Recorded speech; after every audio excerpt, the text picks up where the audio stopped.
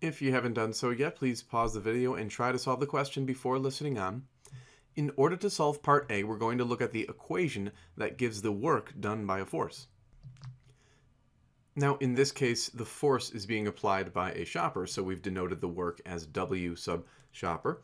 And then we know that that's going to be equal to the magnitude of the force that the shopper is applying to the cart, the displacement of the cart, and then the angle between the force and the displacement.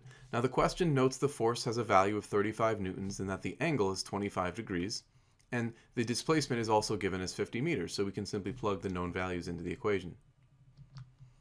And when we multiply these values, we get approximately 1.6 times 10 to the power of 3, and then the standard unit of work is joules. So this would be the correct answer to part A. For part B, we're being asked to calculate the net work done on the cart. Now, we know that the net work is equal to the change in the kinetic energy of the cart, but the question notes that the cart is moving at constant speed.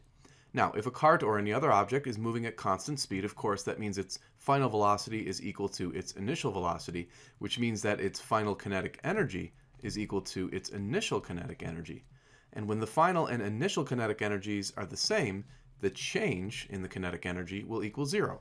And that means that the net work done on the cart in this scenario is 0 joules. For part C, we simply have to understand that the net work done on the cart is equal to the work done by the shopper plus the work done by friction. We can subtract both sides of the equation by the work done by friction. And then, of course, we can see that the work done by the shopper is simply the difference in the work done by friction and the net work. Now, the question notes that the frictional forces are not changing, so that means that WF is not changing either. And also, since the cart is maintaining the same speed, that means that the net work is not changing.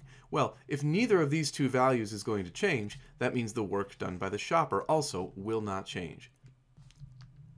So that will actually answer the second part of part C. When it asks what about the work done on the cart by the shopper, you can say that that remains unchanged. However, we will see that the applied force is actually going to turn out to be different. And the reason for that is that in part C, the shopper is pushing horizontally on the cart. Now, when we push horizontally on an object and the displacement is still pointing to the right, we can see that the angle between the force applied by the shopper and the displacement would be 0 degrees. So we could say that theta is equal to 0 degrees. Now, let's go back to the work equation, which tells us work is equal to force times displacement times the cosine of the angle theta. Let's actually divide this equation by delta x cos theta. In that way, we'll be able to solve for the force and take a closer look at it.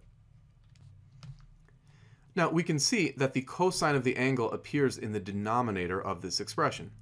When the angle was 35 degrees, when the angle was 25 degrees, as it was in part A, we would have the cosine of 25. When the angle in part C is 0 degrees, we would have the cosine of 0. Now, we need to understand that the cosine of 0 degrees is larger than the cosine of 25 degrees. And so, in part C, the cosine of the angle is going to be a larger value. But since it's in the denominator, that actually will tend to diminish the force.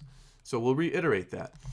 In the expression for the force, when we make the cosine of the angle larger, that actually will reduce the magnitude of force applied by the shopper. So, to summarize, when the question asks, would the shopper's applied force be larger or smaller, it would indeed be smaller in part C.